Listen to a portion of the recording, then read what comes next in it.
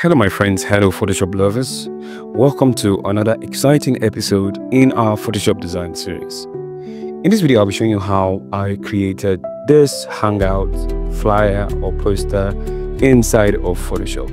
If you've not gotten your Smart Designer Premium asset, it's still very much available. Don't miss out on the PNG files, the text files, and also the backgrounds, and also the flyer templates included in this package. And also various flyer templates are in the description of this video for Photoshop and CORELDRAW. Kindly check the description of this video so you don't miss out on these amazing goodies. If you've not subscribed, now is the right time to hit the subscribe button. And don't forget to always like and share my videos. Without having to say much, let's get started. So the first thing I'm going to do here is click on File and click on New. So I'm going to be using the size 4x5. So 4x5. Now I'm just going to give it a name here. So it's going to be pool party flyer like this. So resolution stays at 300, color mode RGB, and everything stays the same like we've done in our previous videos. So the first thing, click on adjustment layer, click on solid color like this, and I'm going to use a white color for the base color, but I'm going to change this later on. Right, so the next thing I'm going to do is I'm going to go to resource file. The link for this resource file is also in the description of this video, so you don't want to miss that part. So I'm just going to bring this in, move it up a little bit like this, and I'm going to use my brush to blend. So create a mask like this, selecting the mask, go over to your brush, right?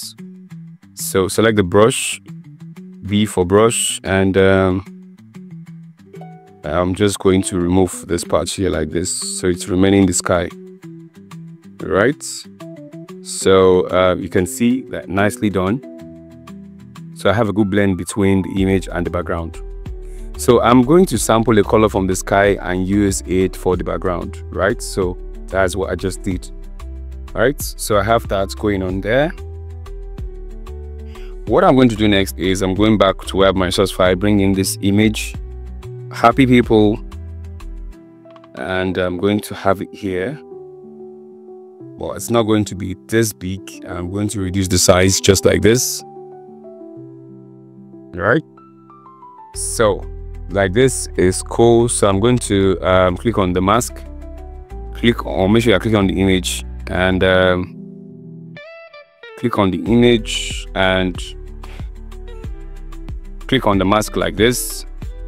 Right, so with your brush selected, make sure the brush you are using is the soft round, pressure, opacity, and flow. Right, so I'm just going to make my brush smaller by using the brackets, the bracket key close to the P. That's what I'm using, the letter P on your keyboard. So I'm just going to reduce the brush and get rid of these areas here, just so I have a smooth blend between the image and every other element existing already in the design.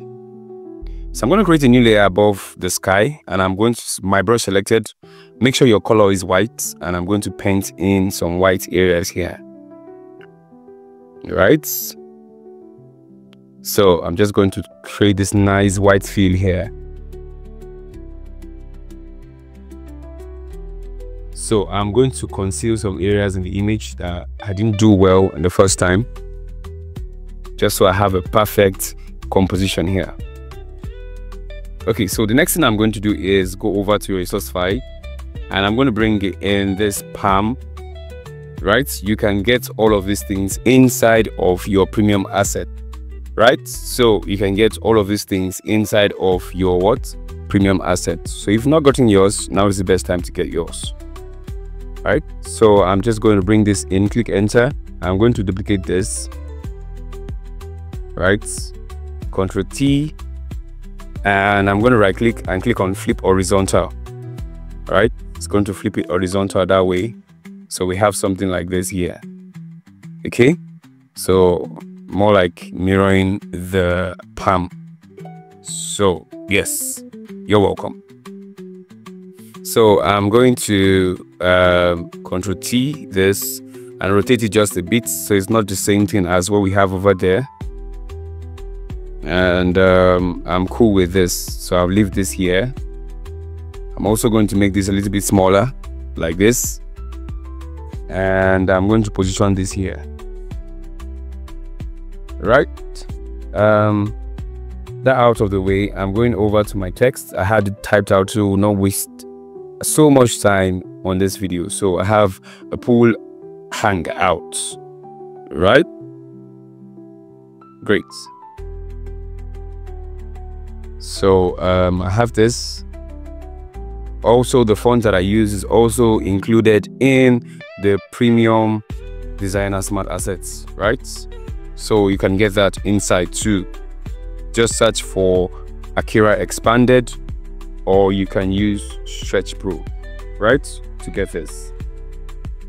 So I'm going to have this here. The next thing I'm going to do is I'm going to go on to bring in some other elements.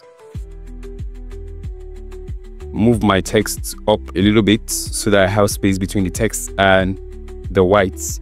Move the whites up a little bit to have a perfect blend. Then I'm going to go on to I'm going inside. Okay, what I want to use is inside the smart designer assets. So premium PNG, when you open this up, you're going to see so many PNG images here. You can see you have a lot of them, right? So I'm just going to sort things out here so I can get the image that I want, right? So these are some of the things that you get inside of the smart designer premium assets. So I'm going to select these like this. You can see that you have a whole lot of things here. So I'm just going to be selecting any of these guys here. So I'm going to start with this, drag and drop. I'm just going to position this here. It's a pool balloon, right? So I'm just having this here. Of course, I'm just going to place it in places that I want it to be.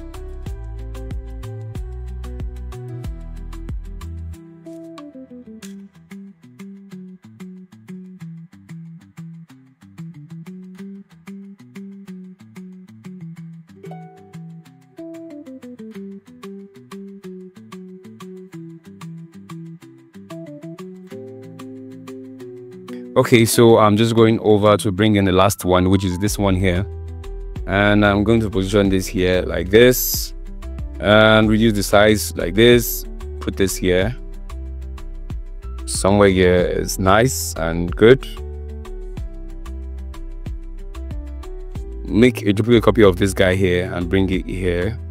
Ctrl T and make this smaller, right, because you have a bigger version there. And I'm just going to have this here. So I'm going to make this one bigger like this, and click enter when you're done. And also I'm going to rotate this and make it slightly bigger. Somewhere around here is good. So click enter when you're done, and you have your text, your images, and all the elements together, right? So now it's time to make some adjustments. So click on adjustments and select color balance, right? So you can copy my settings here. I'm going to tilt towards the cyan and the blues using my midtones. I'm going to go over to highlights, and I'm also going to add a touch of blue and also a little bit of cyan, not too much, like this. And okay,